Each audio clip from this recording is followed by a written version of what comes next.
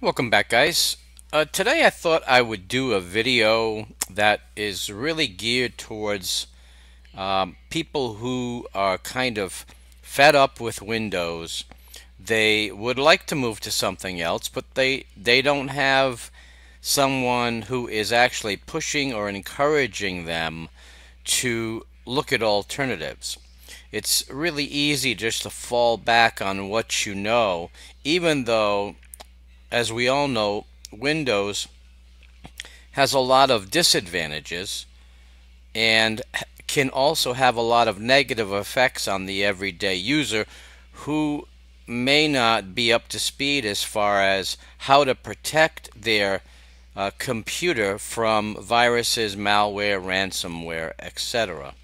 And so today I thought I'd talk a little bit about how we as experienced Linux users can convert and get more and more people over to the Linux side of computing. In the past, I think many Linux users treated it more as a hobby rather than a day-to-day operating system. So they would use Linux 60 or 70% of the time, but then switch over to Windows for things that they either weren't comfortable with on Linux or were not able to duplicate on Linux. Well, that situation has pretty much changed. I really can't think of anything that you can do in Windows that you can't do in Linux. I think there's a substitute for almost every app. Windows Office files can be recognized and processed within Linux, and so there's really no reason that the average computer user would not be able to switch to Linux. It just needs maybe a little push, maybe a little encouragement, maybe a little education. And so this video is going to be dedicated to the users who currently are using Windows, but they're dissatisfied and they don't really know where to turn. For all of the regular viewers of my videos, I'm counting on you guys to spread the word, so to speak. Feel free to email the link to this YouTube video to all of your friends and relatives who you think might be interested in moving away from Windows and getting involved in Linux. And so I'm going to go over a little bit of a strategy, my recommendations for someone who is currently using Windows but would like to dip their toes into the Linux water and see what it's all about. So I'm going to go over a few things that I think that the average computer user would want to know. So in my opinion, the average computer user has basic computing needs, and of course those needs need to be satisfied within Linux. So let's talk about one at a time. A word processor that's used within Windows, well, there are many alternatives within Linux. Now I'm gonna use this Xubuntu install. This is Xubuntu and the new 17.10. But if I were a new Linux user, I would go for the distributions that I would recommend would be Xubuntu, where you can go to xubuntu.org and download the ISO file. You burn that to a USB. There are lots of videos on how to do that, and then just boot from the USB. Now the thing I like about the distributions that I'm going to recommend for the first time Linux user is that it will set up your dual boot so that you can keep Windows around for a little while while you're getting used to Linux. And one of the choices when you're booting from the ISO and selecting an install, one of the choices is to install Linux right alongside your Windows. And it makes it very easy. Now if you talk about Linux, Ubuntu, talk about Linux Mint, and Linux Lite, those would be my top three. My top two recommendations would be Linux Mint and Ubuntu. Now the reason I select those as in my opinion, the best distributions for an absolute new user is because they have if you load up the XFCE desktop, it has a familiar look and feel to it. So you will feel right at home if you're coming from Windows 7 or Windows 10 or Windows 8.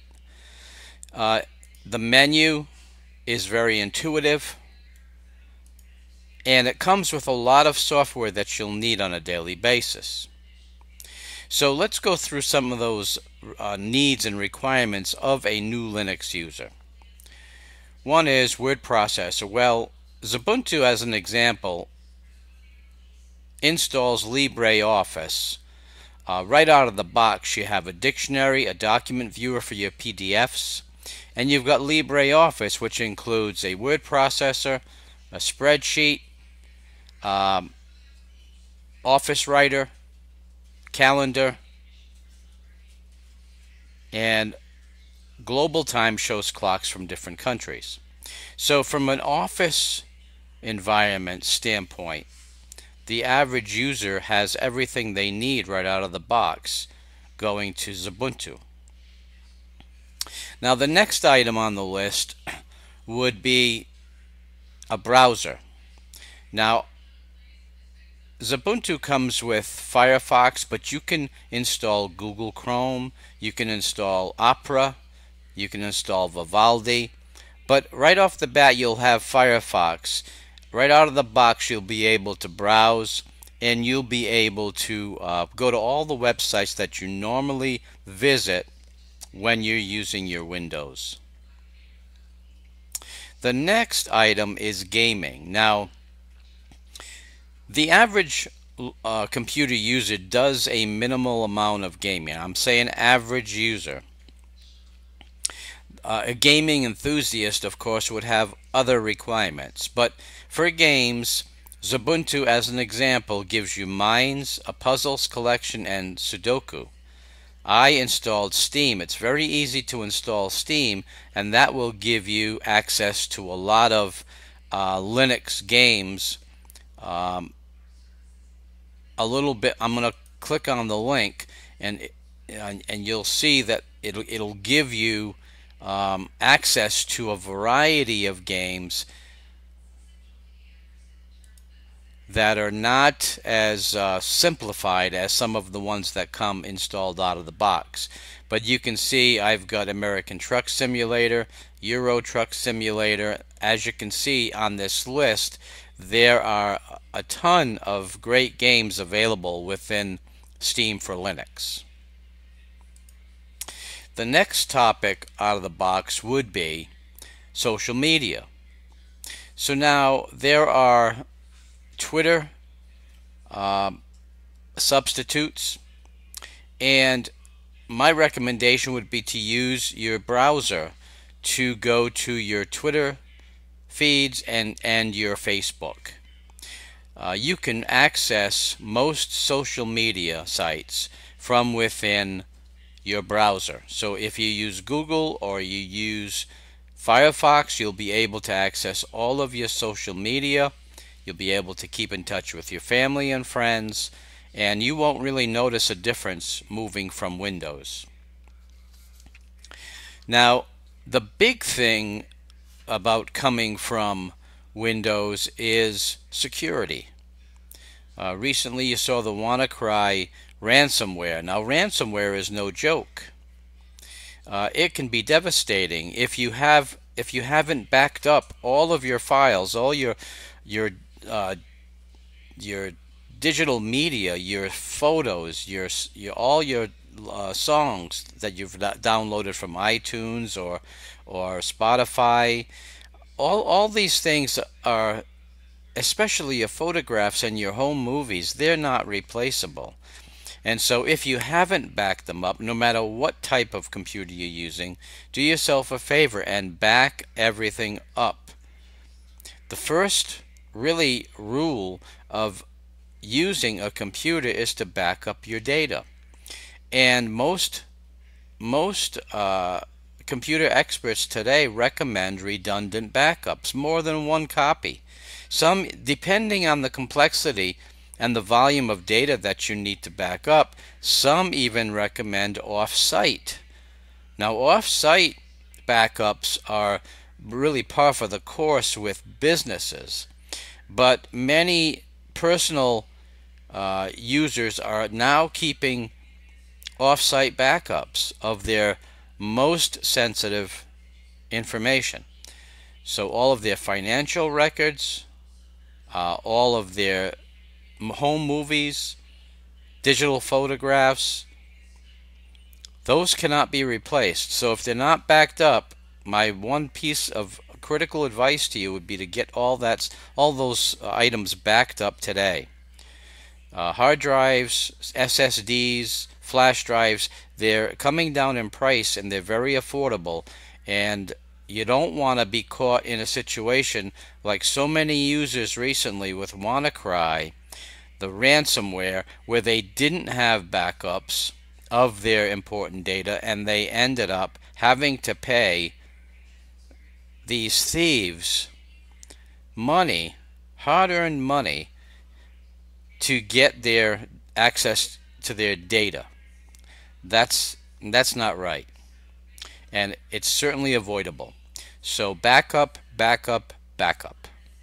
Now, with Linux, there's always a debate as to whether or not you need antivirus software, but from my perspective, I say, why not? Do you need it? Probably not. The prevailing philosophy is that you don't. But why wouldn't you want to have it? It's available. It's free of charge. You can download a great antivirus program that will give you an additional layer of protection on top of the protection that Linux affords you right out of the box.